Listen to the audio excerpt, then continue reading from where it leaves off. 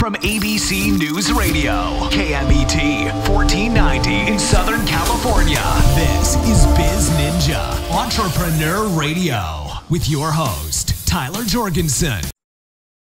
Welcome out to BizNinja Entrepreneur Radio. I'm your host, Tyler Jorgensen, and today we have coming to us a author, entrepreneur, speaker, and general game changer, Jonah Sachs. Welcome out to the show. Thanks for having me, Tyler. It's great to be here. Yeah, absolutely. My pleasure. Now, I've been doing a little bit of reading about you. I mean, we're going to talk about your new book, Unsafe Thinking, and how, and the interviews and the things that you uncovered in preparing for that book. But as I was looking back in a lot of the stuff you've done, you've been running a storytelling digital marketing agency to really bring about like social awareness. And I realized that one of the, a video that really impacted me several years ago is actually something that you'd worked on called The Story of Stuff. Yeah. That was such a cool thing. How did that happen?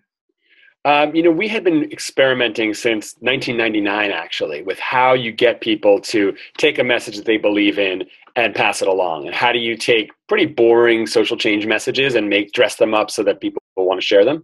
And so that was before YouTube. Actually, Story of Stuff came out even before YouTube, so people weren't even necessarily sharing that much online. And this woman, Annie Leonard, came to us who was passionate about garbage, basically. And she's like, everyone needs to know where garbage comes from. And I've got an hour and a half talk about it. And we're like, yeah, no one's going to want to know for an hour and a half about their garbage. But, we had a lot of theories that she also was kind of working on at the same time about how you turn complex topics into stories. And when you do, people kind of forget the complexity and the kind of boringness of it or the negativity of it, and they just engage if you do it right. So we turned that thing into a 20-minute lecture. It was actually one of the first animated whiteboards. That style became very popular after that. And, we made it all about not the garbage, but about Annie's personal journey through shopping and styles and fashion and then garbage. And we got like 30 million views in the first year it was out. And, people weren't even sure what it was because at the time, internet video was a novelty. But it showed me how important it is just to tell those compelling stories. You can have all the facts that you want. It doesn't do much, no matter how clear those facts are, until you really dress it up in a powerful story. So, yeah, and man, that's amazing. You said so many things in there that I would love to unpack, and we'll hit on a couple of them. But just the thing that you said, at the time, internet videos were a novelty, right? And now it's like it's a necessity for any brand or any message that wants to get out there to be able to use videos and tell compelling stories, right? How since that time in 1999 up until now, how have you seen, even though the mediums have changed or evolved or grown up, how has that core essential base of needing to be able to tell stories remain the same? And what's most important in that? Yeah, so, I think in the early days, storytelling on the internet was more similar to what you might have seen in Mad Men or the old days of broadcast. You really package up a message. You've got plenty of time to think about it. You maybe once a year, you make a really powerful video and that you hope that it spreads, and like I said, sometimes we would get tens of millions of people watching these things. Sometimes we work for 6 months and we get 50 people watching them, but you would craft that message and you tell that story. Now what's I think happening is just the ability to create so much media and our audience is being so overwhelmed by it. You don't really want to go all in on a story like you used to. What you get to do is realize that the story is it's almost like a container. You get to define what the story is about as you think of your whole brand as a story, and these are the discussions and this is the chapters of the story we're trying to work on. This is the moral of the story we stand for. But you got to recognize that story is going to be told over every channel, over thousands of conversations. It's going to be told by your audience members back to you, and you don't just get to tell it with that one great 30-second spot. So in a way, it's more crucial than ever in this world of noise and bifurcation that we come up with powerful stories, but it's more like it's a grand epic that's unfolding over every conversation we have, not a single metaphorical perfect ad. So in many ways, that makes it even more important for a brand or a company to know their message, because they've got to be telling it daily as opposed to just crafting it once and pushing play. Yeah, and if you don't know what your core story is, your core message really is about, you're going to be chasing what, Twitter wants at that given moment, or what Facebook wants. And you're like, oh, we got 5,000 likes on this thing. You got to be really careful though, because if you're getting a lot of volume on something that really has nothing to do with your core message, I mean, for every like and click and view, you're not going to, very small number of sales. If you're trying to create a loyalty and a connection with your brand, you can't just be going for volume. You've got to be going for authenticity. And so I think in some ways it's more important than ever to get that message straight, because you're going to get distracted by all kinds of data points. And you don't want to get too pulled. I've had a lot of projects where, you do something that's hilarious and that everyone spreads, but nobody notices the brand. And you're like, oh, we shouldn't have done it that way, Yeah, it's funny how often that happens. You see an amazing commercial and you're like, what was that even for? Yeah. And it's like, it was good storytelling, but it forgot the meaning, the reason behind it all for the brand at least. Absolutely. So I think I could dive down that road for a long time, and I would love to talk more about it, but tell me and help me define unsafe thinking, and let's go from there. Yeah, so unsafe thinking is the opposite of safe thinking. It's when we want to change and we know we have to, but we just get pulled back in every circumstance to wanting to do what worked before, to those comfortable patterns, to, de-risking. Unsafe thinking is that ability to break out of your patterns, to, defy conventional wisdom, especially your own conventional wisdom, because we are creatures of habit who want to, fall back on the lessons of the past. But the world is changing so quickly that we really have to challenge ourselves to change with it. And unsafe thinking is not just about going out and, sort of saying to the world, no, I'm not doing it your way. It's, saying to yourself, no, I'm not doing it my way. I'm doing it a whole new way, and experimenting and trying new ways and using that whole brain. We often leave parts of our psyche out of the picture because we get really good at one or two things. How do we expand and break those habits so that we're, far more nimble, is the idea of unsafe thinking. Okay, cool. And so a lot of it comes down to even to challenging our own assumptions or our own, ideas that we had before when we started perhaps a project or a business or whatever it is. Yeah. You interviewed a bunch of people and kind of used their stories to kind of illustrate this point, and people that maybe demonstrated unsafe thinking.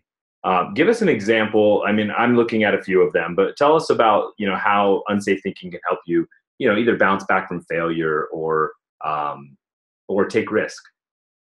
Yeah, so I interviewed for this book a woman named Julie Wainwright, and she is famous for being the ultimate internet flop. She was the CEO of Pets.com when Pets.com fell apart.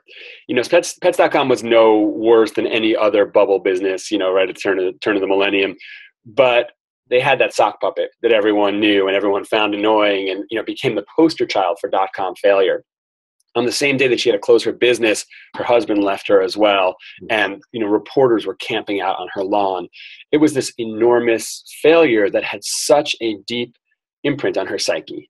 When I met her last year, she was running $1 billion online consignment store called The Real Real, which, most people haven't heard of. Everyone's heard of Pets.com. But Right. She came back and failed twice more before building this business. And, in understanding her story, it really comes down to the fact that the human brain is primed to take these deep emotional experiences and overlearn lessons from them. Success and failure is really based on a combination of our skills, our ability to learn, and then a lot of luck. Unfortunately, a lot of entrepreneurs will see these high emotionally impactful experiences, a lost sale, a project that goes off the rail, a business that fails, as a giant warning sign. Wainwright didn't do that. She had lost everything, but she was able to then have a much more realistic assessment of her own skills and belief in herself to go and take yet another risk. And instead of learning the cautionary tale of the past, she actually pulled out the 2 or 3 things from that experience she knew could make her stronger. One of the ideas from the book, and one of the big parts of unsafe thinking, is that anxiety is a natural part of creation. And that if you are doing something that's not making you nervous, you're probably not being that creative. Every innovator feels anxiety. There's nobody who's so brave that they go into this arena and they don't feel it. But the ones who tend to succeed are the ones who have reframed it as fuel for creativity. They move towards it rather than seeing it as a warning sign that they're getting off track. And so, you really have to fight the natural impulses of your brain in a lot of ways to do all this. Partly because, anxiety on the African savannah where we, where we evolved, was a sign that you had to run because it's probably a lion there. But in business, it's not like that. Anxiety is a sign that you're pushing into new territory. You shouldn't always do the thing that makes you anxious, but if you never do, you're probably trapped in safe thinking. Absolutely. That's I love that you said that entrepreneurs tend to overlearn, right? Meaning they take something and they apply more meaning than needs to be applied to it. And so it's like, well, that didn't work in the past, therefore that can never work, as opposed to what were the components that were good, what were the components of that were bad, and what needs to be adjusted. Julie's story is a phenomenal example. And what's interesting is, like you said, her news story may not be as well known or as mainstream, but it's highly, highly successful. Yeah.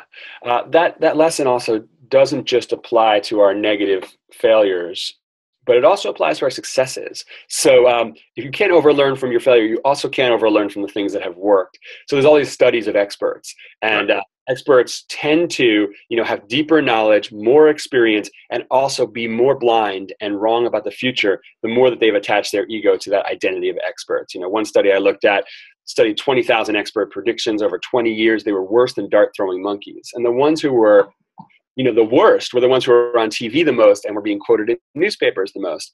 And the reason for that, the researcher explained to me, was that, you start to see everything in the environment as just a new flavor of an old problem. Oh yeah, I've done that before. I've learned that lesson. I'm going to apply it here. And the world has changed. I mean, the world changes every month, it seems.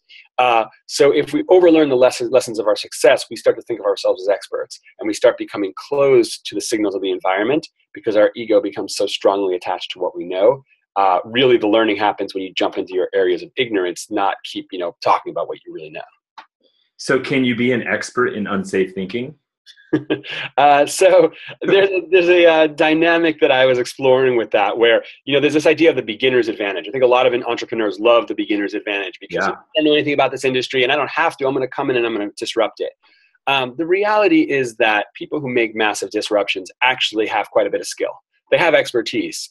They understand what's been tried before. They understand the rules of the game. They get it, right? But they're not entrenched in one way of doing it. So they're passionate about learning. You get to a certain point of learning where you get more and more powerful at creating innovation, and then you can go over the U and start going downhill into entrenchment. The trick seems to be to passionately explore knowledge without ever believing you've attained it. So I call it being an explorer rather than being an expert. That's fantastic. Yeah. And you're right. Because I think once we, drank our own Kool-Aid, or so to say, once we say, I'm now the expert, and that learning stops, and that willingness to admit you're wrong stops, I think that's the beginning of the descent, right? So, man, absolutely. I think that's great. And I think being an explorer in this space is a great way to explain it, right? Both in exploring for knowledge and also exploring what the next opportunities are. Yeah. Who are some of the other people you interviewed? Maybe who was the person that surprised you the most? Well, I spoke with Steve Kerr, the coach of the Golden State Warriors, my hometown basketball coach, and really learned a lot from his story. Because, everyone looks at what he's done with that team and it's like, this is, great, but he's got these great talented guys and, maybe he's just coasting along. He told me his personal story, which I found really fascinating, which was that as an NBA player, he was one of the best 3-point shooters in the league. He didn't tell me that, but, that's the truth. And he had this feeling in his mind that he didn't belong there, that if he took an important 3-point shot, he was probably going to miss it and everyone was going to realize that he didn't belong in the NBA. So he would pass up the big shots. And it wasn't until Michael Jordan had a flu in a game 6 of the finals and he had to take the last shot and hit it that he suddenly realized, like, yeah, I belong here. But when he became a coach, he recognized that the guys on the team, no matter how good they were under this enormous pressure. And his job as a leader was not to increase that pressure and let them know the stakes were high and push them to their limits, but first to give them that psychological safety that they belonged in this league, on this team, that they were safe. And that at first broke my whole thing. I'm like, no, we're not talking about safety here. We're talking about unsafety. But, I try to push that idea away. But the more I sat with it and the more we talked, it gave me this amazing idea that Kerr has used, which is the concept of the locker room versus the arena. That if you want to be a great leader in a fast-moving venture, getting creativity out of your people is not about creating this no-rules, wacky environment where anything goes. You actually have to have that, that free-form creativity. But that comes from first creating that locker room where everyone's valued and safe and taken care of, and you're rewarding not just results, but good process and good teamwork. And when you do that, then when they go out onto the floor, you can have them beat each other up and fight over ideas and take big risks, and they come back. And I think too few companies and individuals understand that as leaders, that make it safe for your people to get unsafe. And if you're not getting enough creativity out of your people, it's not that you don't have creative enough people. It might just mean that there's not enough psychological safety within your organization to really pull that forth. So that was a big lesson for me, especially running a creative agency. I was like, oh yeah, you can slow down and make it safe so that you get more creative. And that's hard lesson to learn. So you could almost say that like Coach Kerr has his own hierarchy of needs, right? Like if your team feels safe and they feel secure within their team and they know the structure and everyone knows the strategy and the game that they're going to play together, then there comes a point where they can start taking risk together and playing aggressively within that bounds, within that realm. Yeah, exactly. And so, and that sounds like a tough balance to figure out in general for anyone. Like when am I practicing unsafe thinking, or when am I being reckless? Because they're not the same thing, right? Mm-hmm. Right. What is reckless is when you are in a position where you need to do something radically different, but you keep putting it off and doing the same thing again and again, right? That's reckless. It's true. You don't want to over-index on always choosing the unsafe path. We need to follow patterns. We need to follow rules so that we can get anything done. Otherwise, we're questioning every possible move. But unsafe thinking comes in, and I think we all have this somewhere in our mind. You're like, I know we're still doing the same old thing, and I know that will not work forever. We have to actually move, but it's 2:30, and we have to send out some emails. Let's just we'll do this later, and you just never do it. This kind of part of my own story, actually, kind of going back to the beginning of our conversation, was started this agency in '99, just out of college, just having fun basically, and started exploring the storytelling thing. And we were getting this, great successful movies that people were passing around, inventing something new. But what happened in that is the company grew quite a bit to like 40 people, and I got asked to give a lot of talks on storytelling and to write a book about storytelling. How do you do it? And so I made a system up, and I used that system to become an expert myself, to get on stages and tell people how it's done, and also to sort of make my company do it the way that we were supposed to do it. Right. And I could tell that, one, the world was changing so quickly that we couldn't just keep doing the same thing, even though everyone wanted, our clients wanted to buy it. And two, that we were just becoming less creative. It was less fun. And, every day I had a pile of projects to get through and a pile of sales goals to try to, to achieve. It was never easy to say, well, we got to change tracks. But I knew we were going to go over a cliff if I wasn't going to make that action.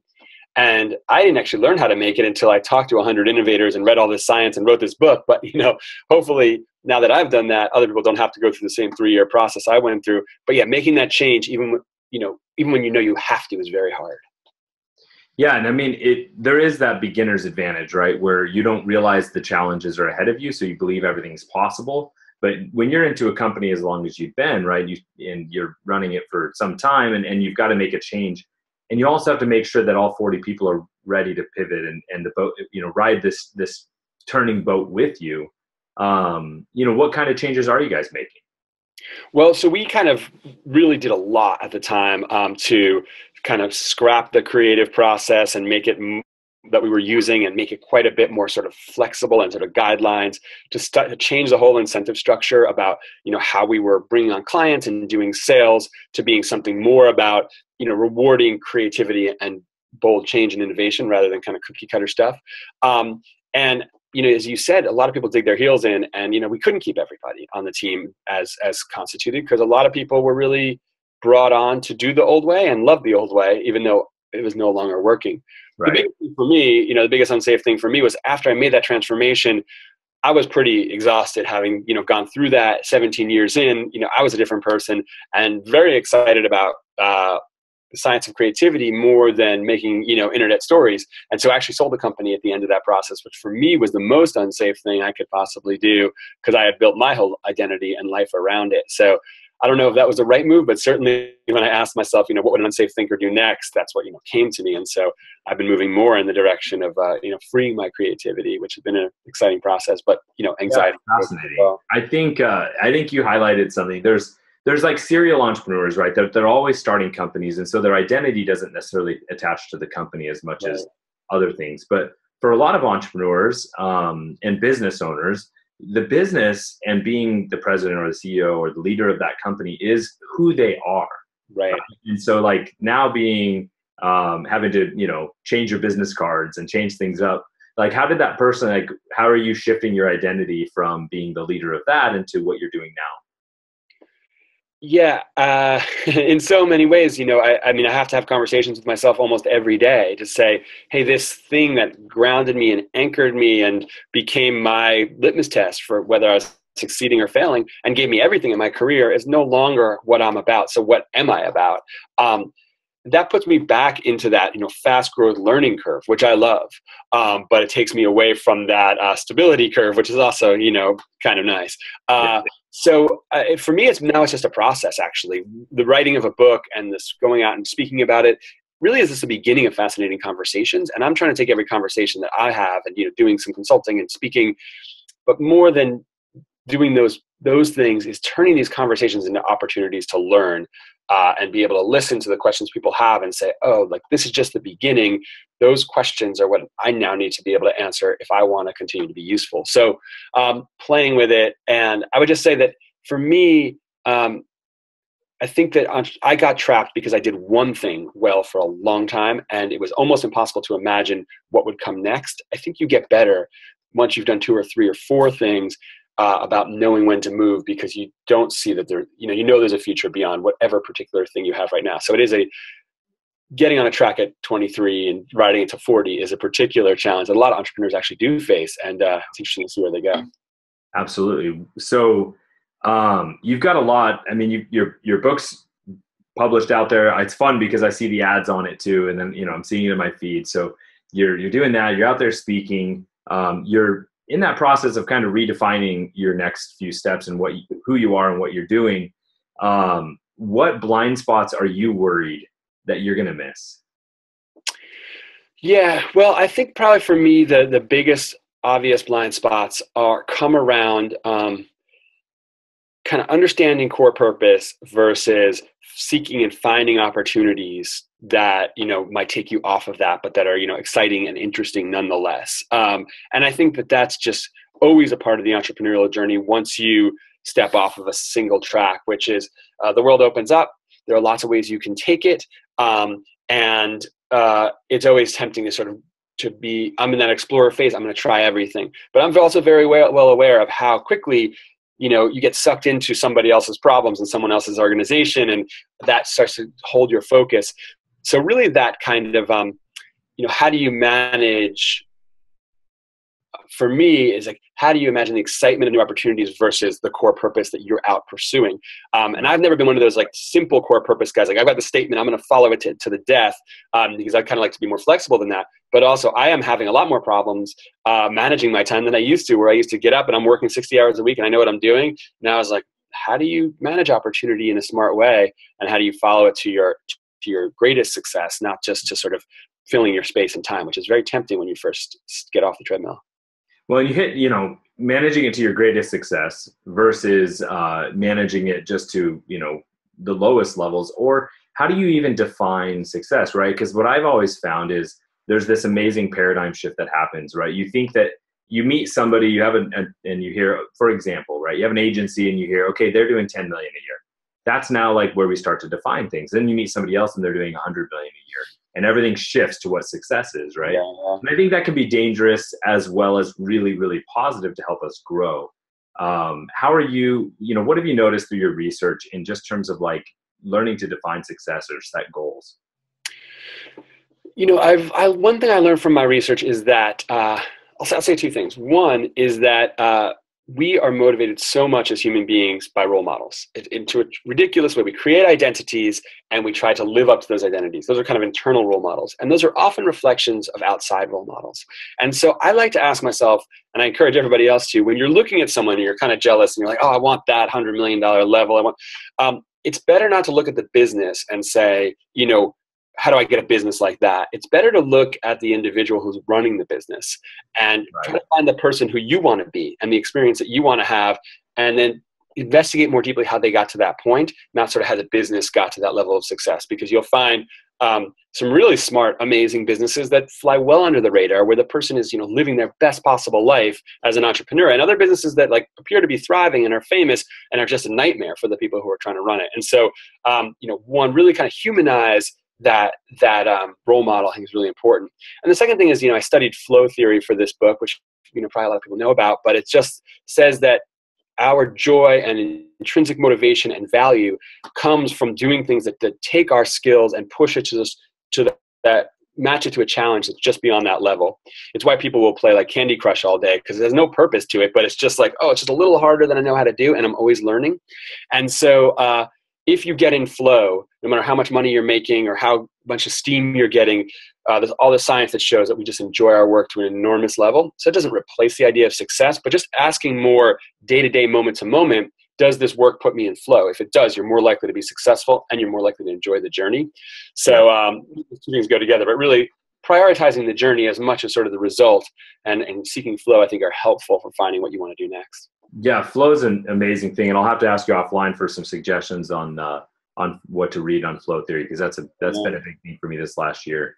And you mentioned right at the beginning of that really a lot of it came down to finding people to model more than just necessarily the businesses to model. And I think that humanizing that and remembering that business is all about really the lifestyle it's going to build for us and the freedom or opportunities it's going to create as the individual. That's really everything for me, right? Everything for me is how can these businesses help me live the best life that I want to live? Those are the ways that I personally define success, right? And so what's something on Jonah Sachs' bucket list that you're going to do here in the next 12 months? Oh boy. I've been telling stories and writing stories and dealing in stories for clients forever, and writing business books. This is what I do, is use words in this way, and crafting these stories that hopefully change people's lives. But I also have 2 kids, and we've been working on all kinds of, fictional stories that have just been these endless adventures for us. And, I don't know if I'll ever publish them, but it's on my list to actually create some story worlds that, get out of the nonfiction and into the play. Even as I do other kind of creative projects for other people, I kind of want to do some of those for myself. And so I'm making a little time every day to capture these stories and write them down and, maybe start down that road for a little professional work as well. Awesome. Very cool. Well, thank you for coming out. I encourage everyone to check out Unsafe Thinking by Jonah Sachs. You can go to jonahsachs.com to learn more about Jonah. You can find Unsafe Thinking anywhere books are sold, all over the internet and even some of those brick and mortar stores. So thank you for coming out, Jonah. Really appreciate you. Thanks, Tyler. It's been fun. Thank you for listening to BizNinja Entrepreneur Radio with Tyler Jorgensen. Please make sure to subscribe so you're first to hear new interviews and episodes. If you found this podcast to be valuable, please share it with a friend. Don't forget to visit our online dojo at bizninja.com to claim your reward for listening to the show.